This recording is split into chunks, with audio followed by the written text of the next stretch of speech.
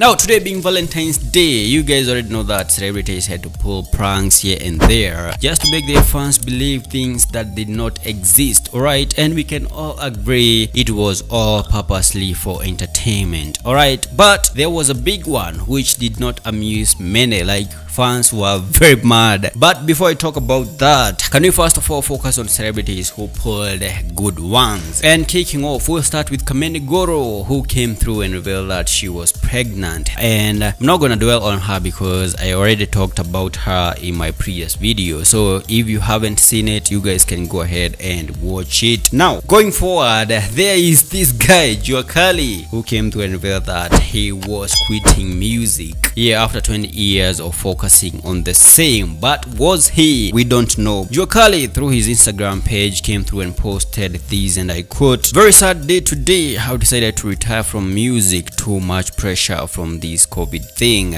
onto new and better things." And he went ahead to caption this, and I quote, "Sadly, I'm hanging the mic today. 20 years is enough. On to the next and better things. Hashtag sad day." That is what Juacali came through and shared, revealing that he was quitting music after 20 years of focusing on the same. And talking about Juacali quitting music, it is ironical because I think a day or two he went ahead and shared a photo of him in studio, and he went ahead to say nipela next, he that way we are COVID imekuja na pressure. Yeah, I don't know whether he was still preparing people for that prank or something. I'm not understanding, but you can't count him out, alright?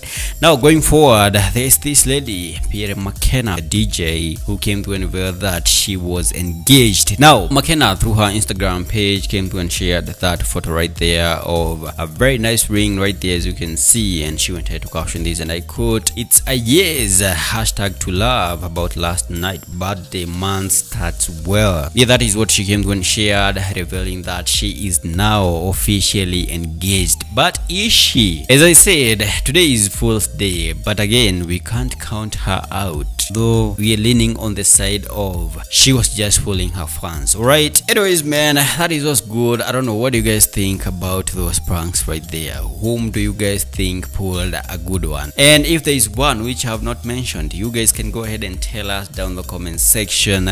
Subscribe if you haven't. Follow me on Instagram, bliska.ke, and I'll see you guys in the next one.